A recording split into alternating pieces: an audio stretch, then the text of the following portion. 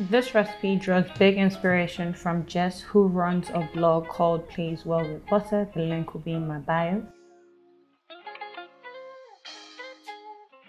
This pasta is perfect for the season. It is creamy, hearty and warm. The sun-dried tomatoes pairs brilliantly with the basil and the creamy cashew sauce to give you that perfect 5-star meal from the comfort of your home. If you'd like to take a look at the ingredients, pause this video now, else they're in the description box. Alright, let's go. First, we're going to boil the pasta as per the packet instructions. You want to throw in a teaspoon of salt and a teaspoon of olive oil as well. While the pasta boils, we are going to make the sauce. If you've made it this far, please smash that subscribe button, smash the like button if you enjoyed this video, cook this meal, tell me how you found it on any of my social media, which is in the description box below. Okay, sauce time. First, we're going to take our 2 cups of cashews and put it in the blender.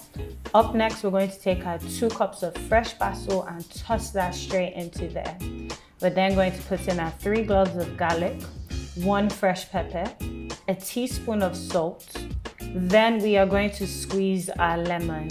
If you do not have this fancy device, use a sieve. What is important is that the seeds do not get in there. For this, you want to use a high-speed blender, okay? So now we're going to pour the juice into the blender.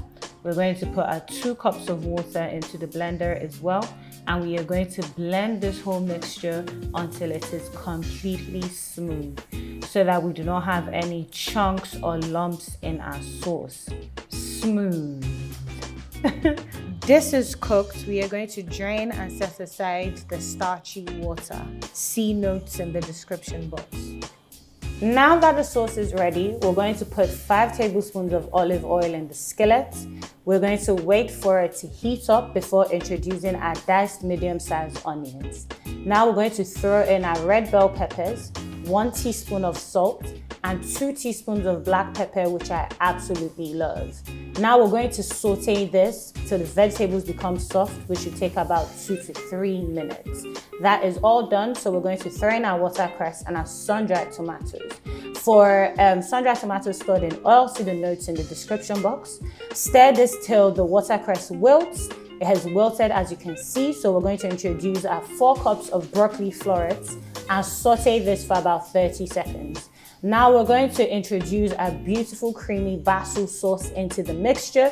It is a bit thick, but not to worry. Just turn this all in till it is combined.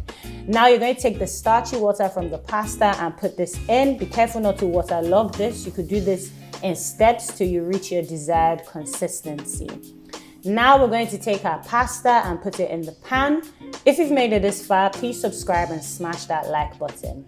Now we're going to combine this. This was still a bit thick for me, so I took some more of that starchy water and poured it in there to achieve my desired consistency.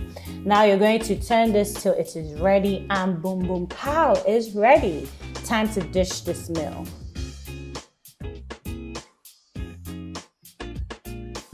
This smells so nice. I can't wait to dig in. Anyways, if you've made it this far, I really do appreciate you. Please smash the subscribe, notification, and like button. It really does go a long way to making my videos more visible. If you've already done that, thank you. Please cook this meal, send me pictures, let me know how you found it in the comments, interact with me in the comments as well. Bye.